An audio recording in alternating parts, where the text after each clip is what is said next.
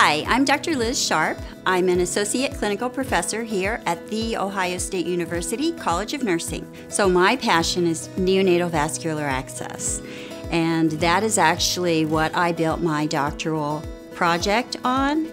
This was built on a national survey that I conducted of a quarter of the level 3 neonatal intensive care units across the country, and is actually the largest survey of neonatal vascular access in that population.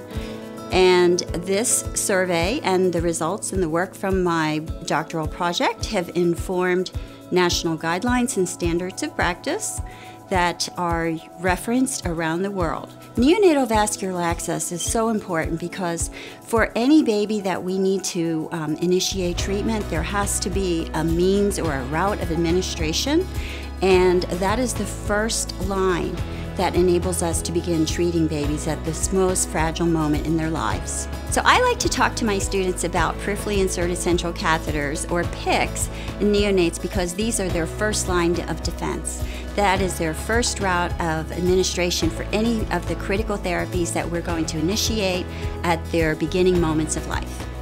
The doctorally prepared nurse is one who is not only a clinical expert, but someone who is a knowing navigator of healthcare systems, of evidence-based practice, quality improvement, and capable to be an influencer and a leader. So my grandmother always told me, education will never hurt you. And so when I considered the DNP, I also considered other doctoral degrees.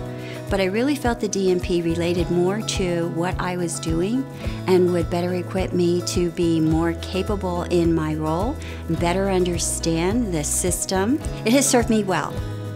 It has led to my serving on 2 national boards of directors in 2 organizations and representing nursing and advanced practice and speaking to policy.